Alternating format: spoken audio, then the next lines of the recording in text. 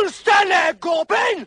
Anyone got anything they'd rather be doing than marching up and down the square? Yes, Sarge. I'd rather be listening to Veterans Radio Net. Veterans Radio Net. Your music, your station.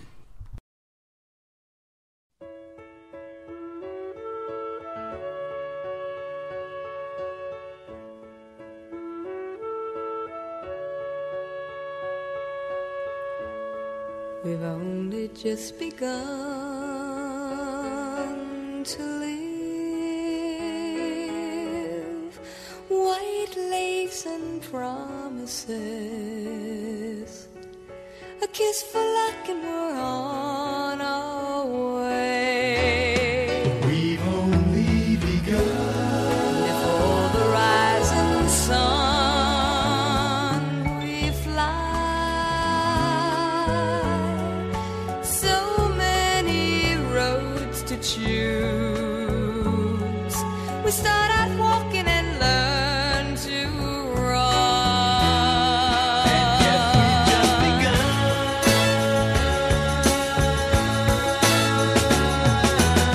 Sharing horizons that are new to us,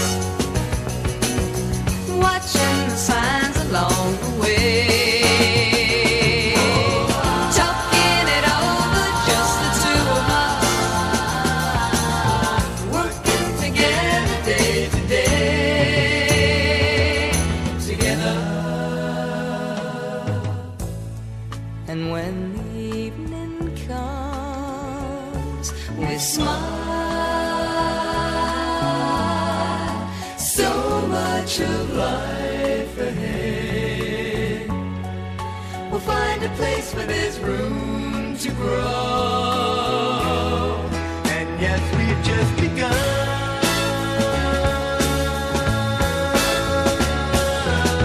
Sharing horizons that are new to us, watching the signs along the way, talking it over, just the two of us, working together day to day, together, together.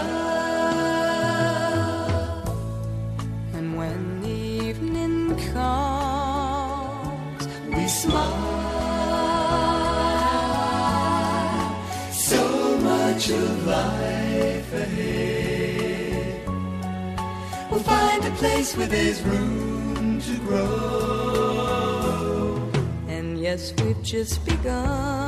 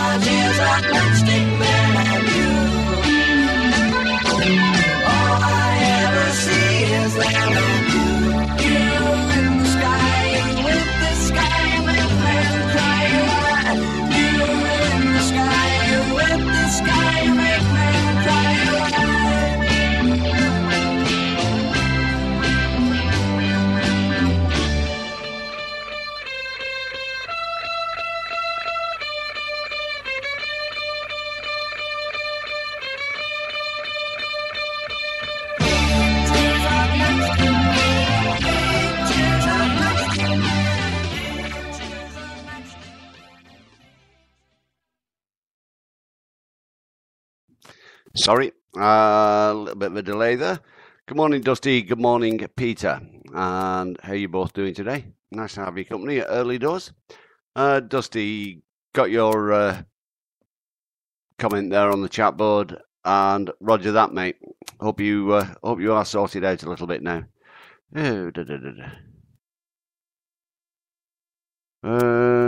Sorry, I've just had a personal message there from our mate Leslie in Australia. She's trying to log in, but she can't. I'll get back to that in a moment. Right, what's on this morning's show?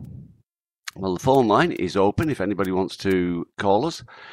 At 0900, I will be talking to Les Standish again, get an update on himself and Mark, who are sleeping rough on the streets of Chester this week, to highlight the issues facing some of our former ex-forces personnel, and to highlight the work done by the great charity Soldiers Off the Street.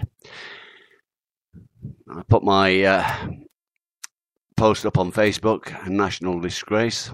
Around 10,000 ex-forces personnel spent last night on the street, living rough. I woke up this morning to the first frost here in Northamptonshire, or our part of it anyway. Not a heavy one, just some of the garden sheds and that. You can see the frost on the roofs of them. But at least I could turn the heating up, put the kettle on, and, I was okay. But 10,000, maybe even more, of the homeless population, which is a lot bigger, obviously. It's not just an issue for ex-forces personnel. It is a national disgrace.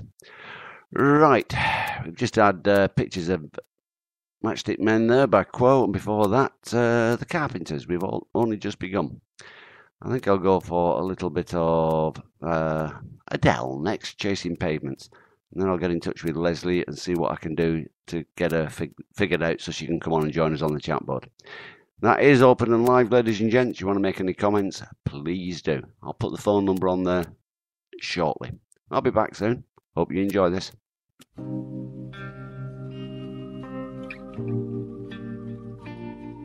I've made up my mind, don't need to think it over. If I'm wrong, I am right. Don't need to look no further, this ain't last.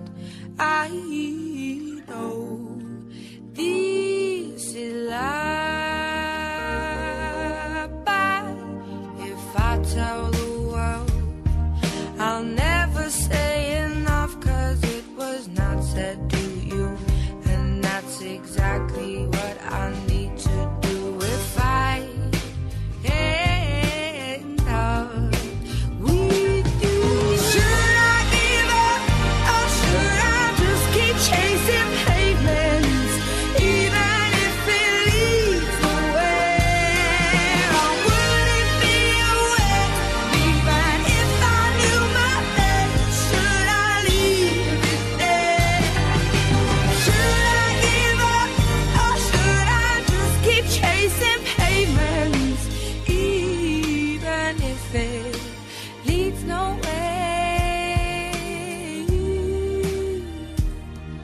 I build myself up and fly around in circles, waiting as my heart drops and my back begins to tingle. Finally, could this be it? Oh, should I give up, or should I just keep chasing pavements, even if it leads nowhere? Or would it be a waste, even if I knew my best? Should I leave it there? Should I give up, or should I just keep chasing pavements, even if it leads nowhere? Yeah. Should I give up, or should I just keep chasing pavements, even if it leads nowhere? Or would it be a waste, even if I knew my place? Should I leave it there? Should I give up,